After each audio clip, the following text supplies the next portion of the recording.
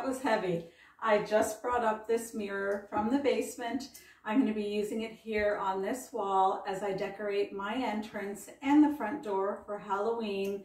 I hope you will stay tuned and watch the whole video. I'm using some new pieces this year, some a little crazy, so I hope you come along.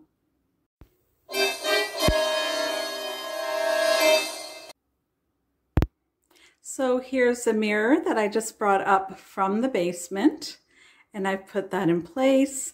I used this last Halloween as well as Christmas time. And with that, we also have the pedestal here, and I'll show you how I dress that all up for Halloween.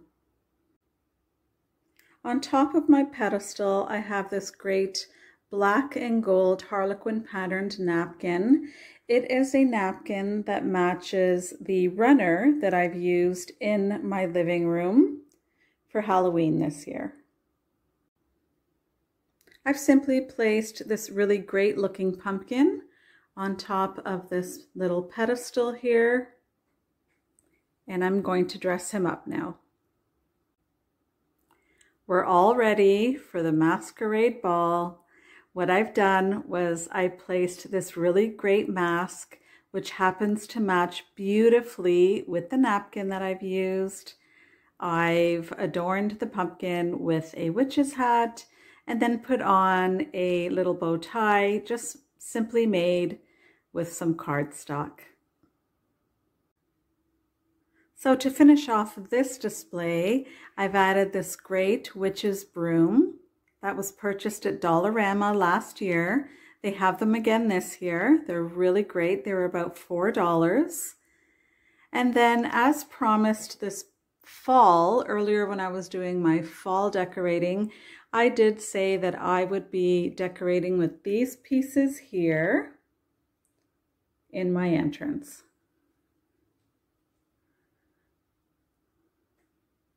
So now let's move over to this door over here, which is our laundry room door. I'm going to be using some spider webbing. Let me tell you ahead of time, I do not like working with spider webbing. I do find it a bit difficult, but let me try my best for you. On my door here, I have this little hole that I've used in the past for hanging wreaths and different things. I really don't like putting holes in my doors. This is the only one I have, but I am going to take advantage of it. I'm going to put in this little finishing nail. Let's see if I can get that in there. And after I do the spider webbing, I'll be using that to hang a little spider web wreath. Here we go. That's our spider webbing there on the door. I could have used a little more, but I think I like it as is. My son did come downstairs. He's in between classes. And when he looked at it, he said, "Ooh, scary." So I thought, okay, perfect. We'll leave it as is. So I'll show you a closer look in a moment. But the mirror that I used to our left here, in my intro, I indicated that I used that mirror in my Halloween entryway last year. And while I was putting up this spider webbing on the door, I remembered that no, I actually used this only for Christmas, this mirror. And I actually had my usual painting there in the entrance, and I covered it in spider webbing. Now, I did not do a great job last year, but I will put up a picture to show you what that looked like.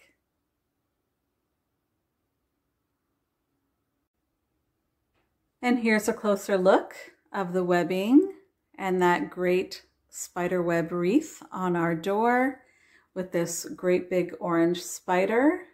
I absolutely love it.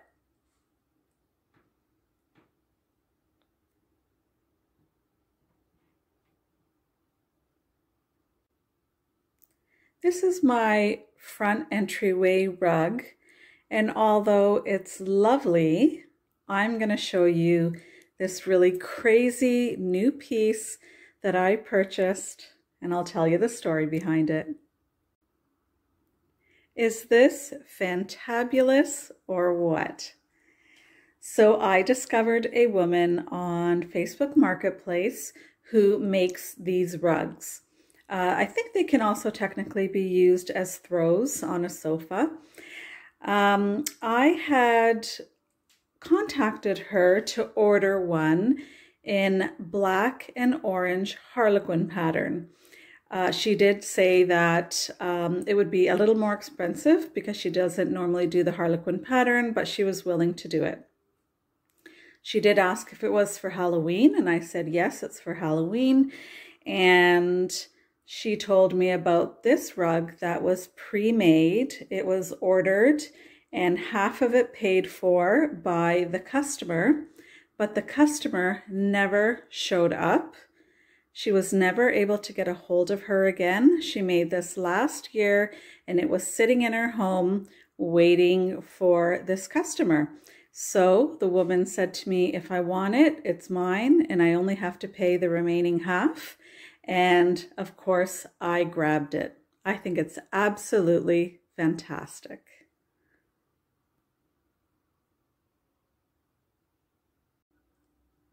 So to finish off our crazy little Halloween entrance here, I made this, and I'm not even certain what to call this.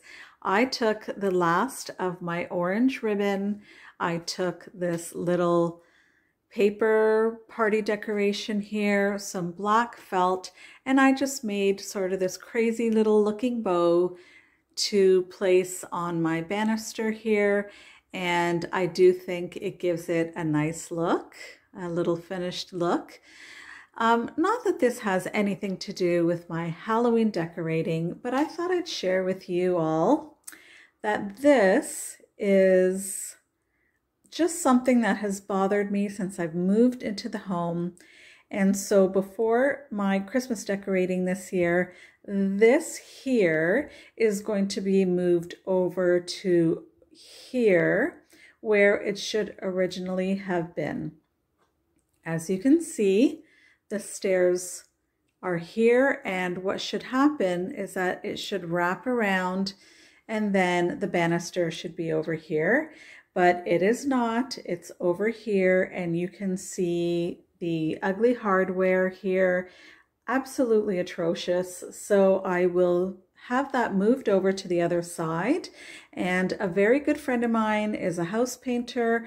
I'll have her come over and just fill in those holes and paint that wall, and I will feel so much better.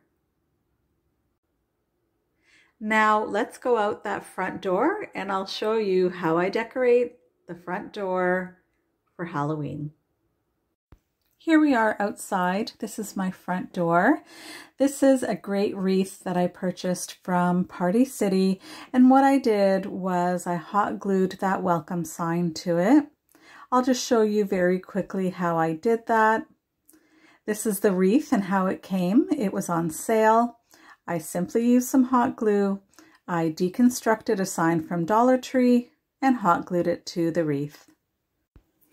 Here we go. Imagine my delight when I found this planter on Facebook Marketplace. The seller was asking $20. I offered $10 and she took it. It has the original price tag underneath from HomeSense, which was originally $60, and I was so happy to pick it up for such an inexpensive price. It has the black and white harlequin, which I absolutely love. That is so me. I added some flowers I already had, and I'm very, very delighted with the end result. What do you guys think? Please let me know in the comments.